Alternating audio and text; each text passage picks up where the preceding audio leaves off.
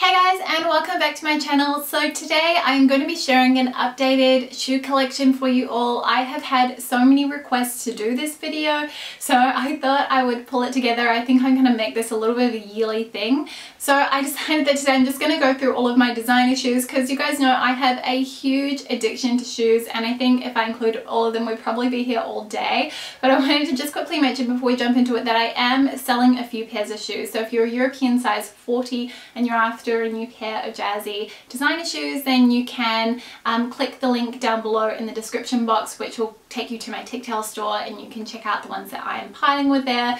But I'm going to jump into it, and I'm going to start with boots because it is winter at the moment. And the first pair of shoes are these Acne Studios Jensen boots. Now I've had these for 2 years now, I want to say, and I got the pebbled leather. They have this elasticated strip down the sides which really helps to get them on and off, and then at the back they have a tab that says Acne Studios, which again helps to put the shoes on and off. And I think the thing that really sets these apart is this metal bar detail around the toe. I just think it's really a simple detail but very classic, and I really like it. One thing I will say about these shoes is that the sole does wear down massively on the toe. Maybe it's just me and the way I walk, but I have noticed that, and I have had them resoled 2 times so far, and these have been one of those shoes I reach for a lot in the colder months, definitely.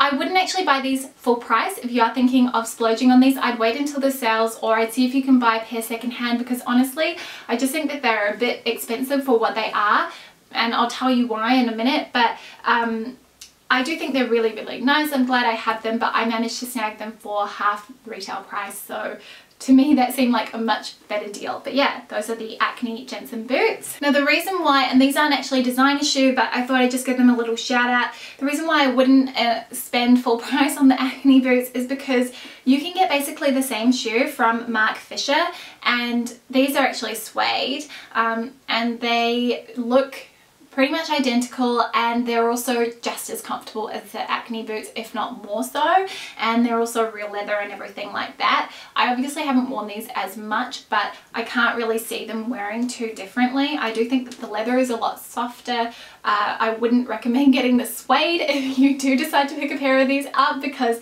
I have gotten marks here. I don't know if you can see that, but I think that these are a great alternative, and they are a fraction of the price of the Acne ones, so definitely worth looking into if you think that the Acne ones are a little bit too expensive. Totally get it if you need to have the real thing though. Now this next pair of shoes is looking a little bit worse for wear. They are these loafers from Stuart Weitzman. I bought these when I was working at David Jones, and they were such a great investment. They have this cute tassel detail on the toe, which unfortunately my cats have attacked, so they're looking a little bit frayed, but I've worn these, you know, rain, sun, just miserable weather. They've kind of gone through everything, and they've held up really well, particularly given that they are suede. They have a nice little block heel as well. These are ultra comfortable. I highly recommend them if you can find a pair. I really like the way that these look with little black dresses or with trousers. I think they really jazz up an outfit, and definitely are a kind of, I guess, an elevated look on the loafer, and a heeled loafer at that. Really love these, and yeah, super comfortable. They fit true to size as well. Next, I think we'll move on to more of my heels collection, and we'll start with the Valentino Tango pumps. These are a black leather, very basic pump with an almond toe, and they have a strap around the ankle. I absolutely love these, although honestly I don't wear them as much as I used to, because I've got the day heel from Everlane, which I tend to reach for a lot more, just as I feel like it's so much easier, and ankle straps can cut you off a little bit, so I do kind of keep that in mind. But I really like the way that these look. I think that they're made from a really high quality, kind of thick, sturdy leather. They do give a little bit. I have quite wide feet, and I do find that these pinch just a bit. It's not enough to stop me from wearing them, but they look really fantastic. I've worn them heaps. I've walked in them heaps. I do have a rubber sole on them, which I think helps to extend their life. And again, I got these in my usual size, and I have been eyeing up the nude patent version in the slightly higher heel height. I just think they look really nice, but definitely a great classic staple shoe. Next we'll talk about my most recent shoe addition, and it's these Paul Andrew heels. These are a slingback shoe, and you guys will have seen them on my blog. I'll insert photos, but also a cutaway of what they look like on. I have worn these in other videos before, but they're a suede pointed toe pump with an elasticated strap at the back, and they have a little kitten heel, which I like. These are really easy to walk in. I find that they're really comfortable because of the heel height. I don't feel any pressure. As you can tell, I have a bit of an affinity for suede shoes just because I do have wide feet and I do have some issues with my left foot. I find that it's a lot easier to just go for suede because the fabric does give a lot more. That's just my personal preference. Obviously it's a lot more high maintenance, but I adore these. They again fit true to size, and I'm really glad that I picked these ones up. Next are these shoes from Celine. These are sort of like a basic pointed toe pump. They have an ultra sharp point on these. They're in a taupey brown kind of colour. I got these from The Real Real. They're actually my first ever purchase from there and what sort of hooked me on the whole website. But I love these. They're in basically perfect condition because these were a pair of shoes that I used to stash underneath my desk, and I just pop them on when I got to the office. Because I work in a much more casual environment now, I haven't really worn these that much, but I'm loath to let go of them because I do think that they're such a classic, and I know that there's going to become a time when I'm going to want to wear these a lot. So I'm holding on to them, but they're incredibly well made. The leather is just so beautiful and soft. I really like them, and definitely want to add more Celine shoes to my collection, that's for sure. I really like pointed toe pumps, which you guys will probably see. So this next pair is from Isabel Marant. These are the Poppy, I think they had a slightly different name, but they're the Poppy heels. I got these from the Outnet, I believe. I got pretty lucky actually because I got a really good price for them, but they are a black suede and they have a really nice heel height. These are super comfortable. These are sort of like my go-to black heel. I think they look really nice. They look great with every single outfit, and definitely the one that I sort of reach for when I want to jazz up my look a little bit more. Super comfortable as well. The last pair closed toe heels before I move on to my sandals. This pair from Dior, so you guys might recognize these. I wore these on a wedding day. These are my wedding shoes. I will insert the video from that up here in case you guys haven't seen it yet. But yeah, they're a patent marble. I got these because I'd actually bought a different pair of shoes from Jimmy Choo that were a fabric, and then I realized, what if I spill a drink on my shoes? I don't want to ruin them. I want to be able to wear my wedding shoes after wedding day. So I ended up finding these. Again, I got these on The Real Real and they were brand new, and yeah, they're great because since they are patent, if I dropped any wine on my shoes, I knew I'd be able to just wipe it off and they'd be like new. And they have a really good heel height. They're not as high as some of my other heels, which makes them super comfortable. So yeah, they're my little Dior shoes. I've got so many pairs of shoes, it's borderline ridiculous. This next pair is from Philip Lim. These are the Katie heels, I think they're called. They've got this ankle strap. I wanted these for years, and again, I found these on The Real Real. I think you guys can tell I tend to go on there and look for shoes that I missed out on. I remember Rumi Neely from Fashion Toast way back in the day. She had these, and I actually think she had them in silver or in the Perspex, one or the other, and I thought they were so cool. And then I found them in the nude, which is a lot more of a kind of classic colour for me, and I really like them. I like the kind of dorze cutout detail on the side. I think that's very cool. They've got a very chunky block heel. These I think are a nubuck leather, so they do scratch, or a natural leather. So they do scratch quite easily, but I think that kind of just adds to the effect of the shoe. I think they're super comfortable. I have worn them in a blog post as well, which I'll put a photo of it up here somewhere so you guys can see. But yeah, I think they're a really nice sort of different take on a nude sandal. This next pair is from Celine, and these are some mules. I really like these. I like the silver heel and I like the khaki colour. It's a little bit different to all of the other shoes that I have.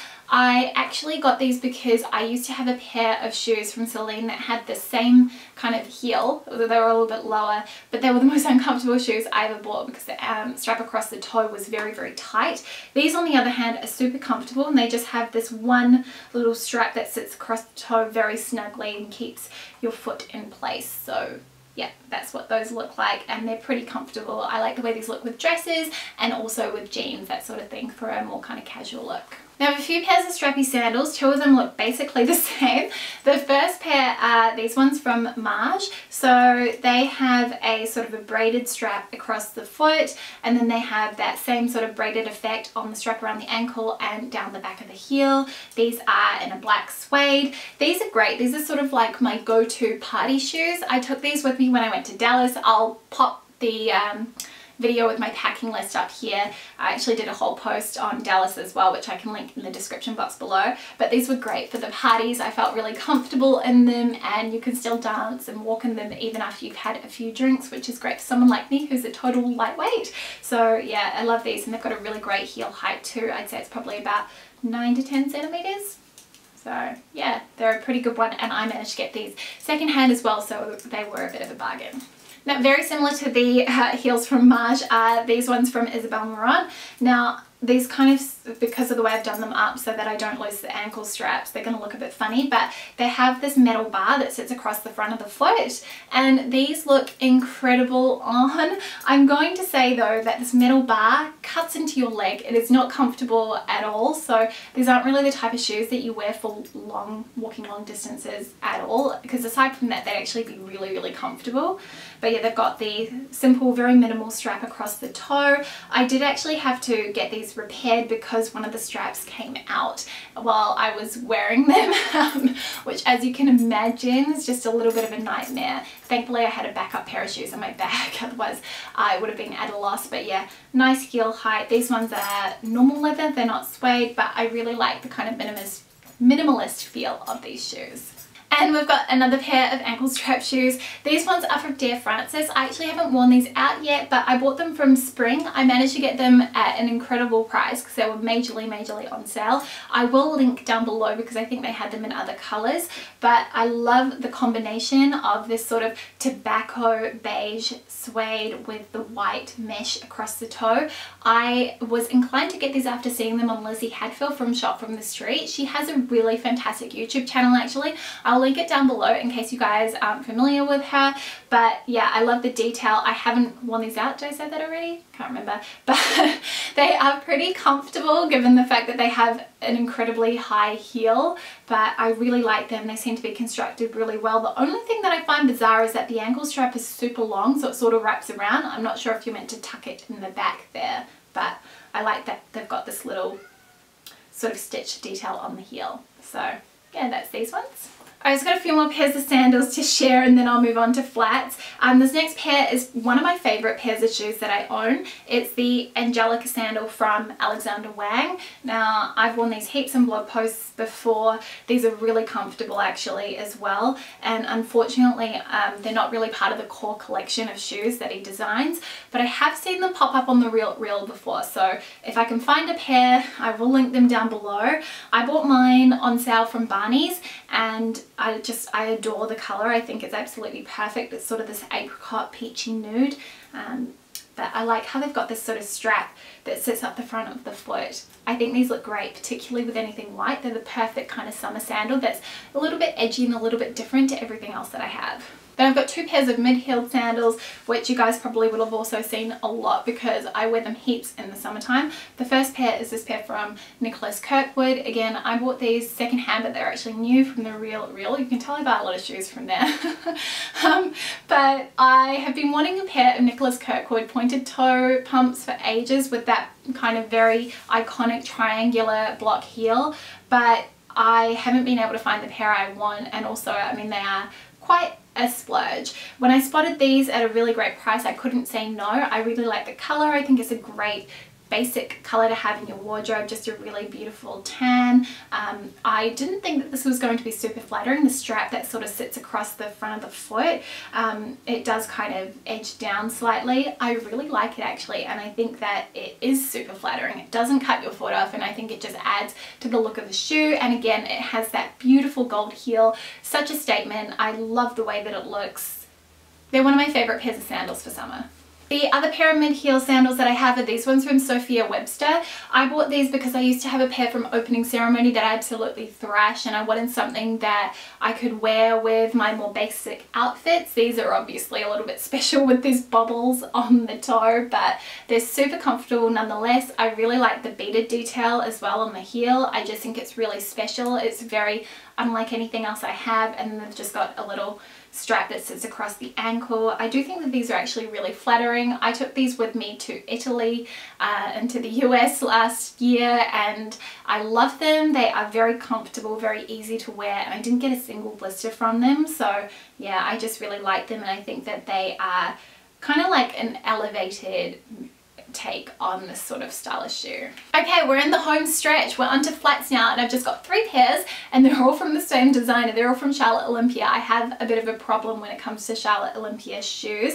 I actually used to have more flats, but I recently sold a pair. But this first one are the Charlotte Olympia kitty flats. Now, I originally bought a pair of these 5 years ago, and I thrashed them. They were to the point where, you know, they'd torn here. They just looked absolutely worse for wear, and I ended up getting a new pair from Look for Christmas. It was an incredibly generous gift. I haven't actually worn these as much as the original pair that I got, just because I do walk quite long distances to and from work, and I'm not really in the habit of putting shoes in my bag to take to wear to work. But I do love these, and they are ones that do come out on the weekend every now and then. I'm so glad I do have a new pair, because these are one of my favorite pairs of shoes ever, and I think that they're a very flattering cut on the foot as well. I think they're quite elongating on the leg. Now this next pair is from the Zodiac collection, and they are the Aquarius flats from Charlotte Olympia. I don't know if you can buy these anymore, but if I can find them, I will link them down below. I really like these. They're a light blue. I'm an Aquarian, so I kind of had to have these shoes. I sort of got them as a little bit of a birthday present to myself, but they have that very typical kind of the pop with the water flowing out of it, metal detail here on the toe. They have the star sign embroidered here on the back of the shoe, and yeah, they've got that gold heel. These are a light suede, so as you can imagine, they're very high maintenance, which is why I don't wear them a lot, because I don't want to damage them. I can already see I've got a little brown mark here, which God knows what it's from, but I love these shoes. I think they're so pretty, and they look really cute with sort of all blue outfits or with white outfits in the summertime. And the final pair of designer shoes that I want to share with you guys are these from Charlotte Olympia again. So these are the Panda flats. They were part of that Oriental collection that she did a few years ago. Again, I managed to get these on sale. I was very lucky. They're a velvet, just like the kitty flats, and I sort of got them because I knew how much I wore the kitty flats, and I thought these were just as adorable, and I kind of felt that I would get as much wear out of these as I did with the kitty flats. That hasn't been the case, because obviously I can't wear these with tights. They're a lot more of a statement, and I just think that makes them a little bit more difficult to wear, but I do think that they will come out a bit more as the weather starts to warm out. I'm going to probably try and wear them with little white dresses and white skirts and stuff like that, because I think it's a nice combo. But yeah, they're really cute. Again, they're super comfortable, just like all Charlotte Olympia flats are, and I didn't mention this before, but they all fit true to size. Actually, before I forget, all of the shoes that I mentioned are a European 40, that is my usual size, and the Marc Fisher boots are a US 9. So every single pair that I mentioned, I think fits true to size. So I actually forgot to include 2 pairs of shoes, the first being the Valentino Rock Studs. I have the kitten heel. These are incredibly comfortable. However, unfortunately, I just never pull them out to wear them. I think it's mostly to do with the fact that they have 3 straps that you need to do up at the ankle, and I feel like it's a little bit of a faff. The second pair are my Givenchy sequin pumps. I adore these shoes. I've had them for 6 years now, I want to say. I really love these. They are one of my favorite statement shoes, and one I don't think I'll ever part with. So that's my entire designer shoe collection. I hope you guys enjoyed this video. Thank you so much if you managed to make it all the way to the end. I know that this was a long one.